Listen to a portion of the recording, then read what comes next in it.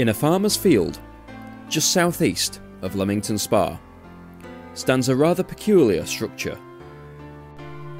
When viewed in the winter months, it will leave you wondering what its purpose is.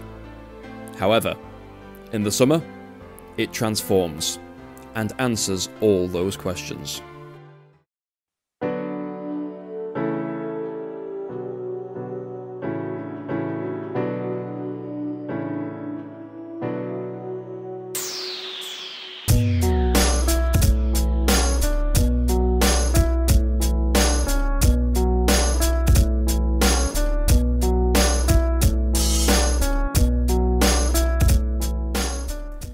Standing at 36 feet tall, Chesterton Windmill was built in 1632 by Sir Edward Peacock, who was the Lord of Chesterton Manor.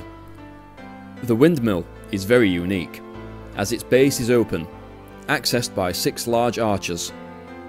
The open area once contained a wooden grain store, but this was removed in the 1930s. Work was undertaken to improve the windmill in 1776 and 1860, but by 1910 the mechanisms inside the windmill had failed and could not be repaired. As a result, the miller at Chesterton Windmill, William Haynes, moved to another windmill around a mile away, leaving Chesterton Windmill abandoned. As Chesterton Windmill sat unused, small repairs took place to the sails, but it was not enough to stop further deterioration taking place. In the 1950s, a sail broke off and left Chesterton Windmill in a very sorry state. In the 1960s, Warwickshire County Council took ownership of the tower, and plans were put in place for a full restoration project.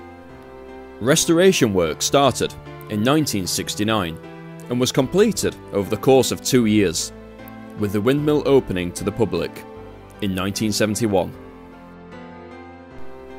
Since then, the windmill has stood proud and has become a much loved landmark in Warwickshire, even featuring on the crest of the local football club. So, why does it look different in summer and winter? Due to being situated on top of a hill that can suffer from high winds, the sails are removed in the autumn to prevent them from being damaged during the winter. Come spring, the sails are once again added, so it can pose in all its glory for its famous sunset photos.